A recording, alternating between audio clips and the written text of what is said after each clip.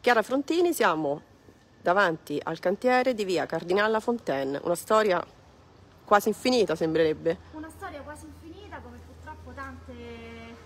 siamo soli, una storia quasi infinita come purtroppo tanti ruderi che giacciono all'interno della nostra città. L'ultima volta che abbiamo incontrato la stampa l'abbiamo incontrata davanti alla palestra di Santa Barbara, alta e incompiuta. Oggi lo facciamo qui perché vogliamo continuare, insomma, siamo ancora all'inizio dell'anno, ad augurare un buon anno ai viterbesi, un anno che ci ha portato un regalo inaspettato, che è quello dell'archiviazione dell'esperienza amministrativa di Giovanni Arena e la possibilità di ridare ai cittadini viterbesi e degli ex comuni di nuovo la parola. La parola però noi vogliamo che sia data sui temi, ancora prima che sulle persone, e noi quello che Viterbo 2020 vuole fare è mettere al centro il tema del lavoro, cioè il lavoro che in questa città drammaticamente manca, un lavoro che è necessario sviluppare attraverso tutte le leve possibili, che in questo momento passano anche da due grandi occasioni: il PNRR, che nel nostro abbiamo rilavorato l'acronimo, e non è soltanto Piano Nazionale di Ripresa e Resilienza, ma è per non restituire risorse, quindi fare in modo che ci siano persone competenti